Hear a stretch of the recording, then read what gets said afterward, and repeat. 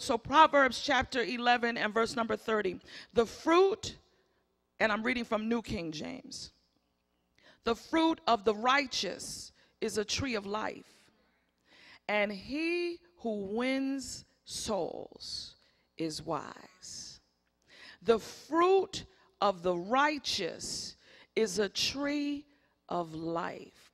You see, the fruit of the righteous, the fruit that the people eat from, is people and the life of people. Our lives, people eat from us. People see, we are living epistles. And then it goes on to say, he who wins. Wins is actually the word takes.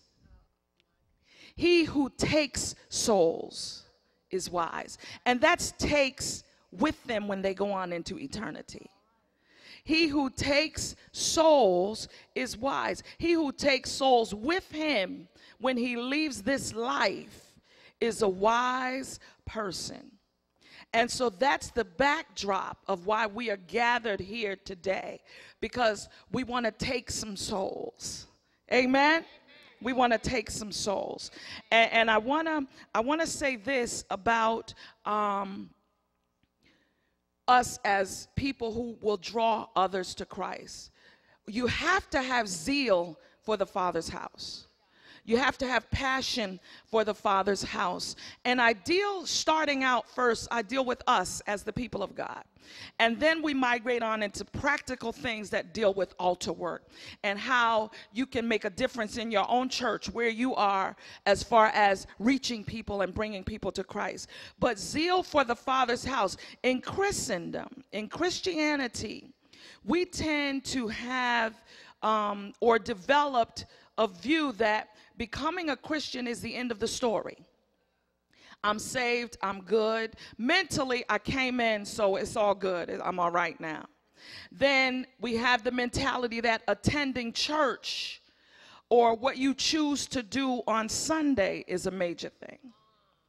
And we basically, our mindset is that I came in and now all I've got to do is maintain until Jesus comes. And then you know, we're going to go on to the mansion in the sky that's just over the hilltop. Hurrah, hallelujah, thank you, Jesus. Well, our aim has to change. Our view has to change. His desire is a place to abide, a place where he can live, a place where people have enlarged their hearts and will push out the things of the world and will push out the things that keep us from becoming what he has ordained for us to become. That we will fight against our carnal desires. We will fight against the appetites of the world. And we'll fight against what keeps us and hinders us from our relationship with him. I feel this. We are people who have made room in our hearts for the government of God, that he can reign. We have made room in our hearts for the kingdom. We talk kingdom-minded. Everything is kingdom, kingdom. But talking is different from becoming.